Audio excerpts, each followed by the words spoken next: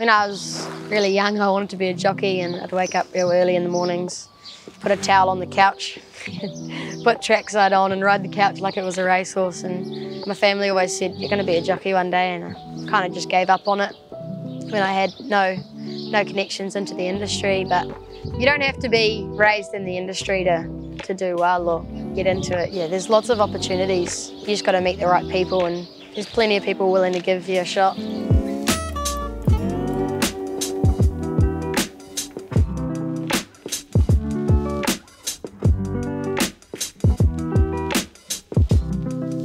I think the thing I like the most about it is the fact that every day is different. I start riding work at about 4:30, go from babies to our racehorses and doing gallops and young horses, jump outs. No 2 days are the same, and every horse is different. I'm very lucky to be where I am now, considering where I started. Having my first race day ride to now leading the Premiership, it's pretty cool. I've had a lot of really good support from some really good people and good trainers trusting me enough to put me on some really good horses, so just a lot of luck, I think. Shaun being my boss, he's taught me so much, and I definitely wouldn't be where I am if it wasn't for him. I learned so much riding with him, it's unbeatable, I think. You need quite a thick skin, and you have to be just as fit mentally as you are physically. You've got to make split-second decisions on a 600 kg animal at speed. It's got a mind of its own. You're not always going to ride a horse perfect every single time, so being able to take the telling offs and use it as fuel to do better next time. I grew up in a non-horsey background. My first ever lesson on a horse was from a lady who my dad valeted her car, and he got me a pony ride. So I went and did that, and I fell in love, and unfortunately for him that was the start of an obsession. I started riding work in Ruakaka.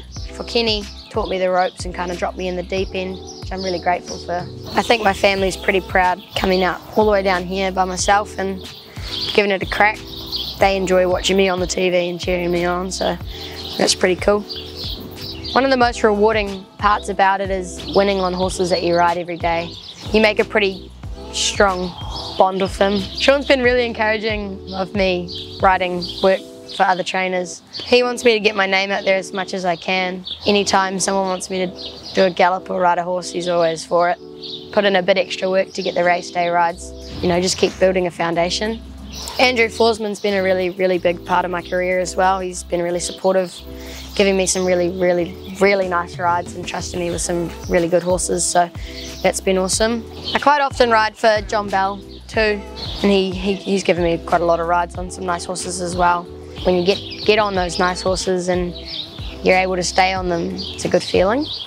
For the rest of the season, I really want to sharpen up my riding so that I can get put on those better horses and get in those bigger, better races. I want to make the most of my apprenticeship. I want to outride my claim and make sure that it's my riding people like, not my claim. I would love to win a black type race. Ultimately, I want to win the Premiership. It'd be a pretty proud moment, not only for me, I think for my family as well. This is the first thing that I've really had the drive for and the passion for.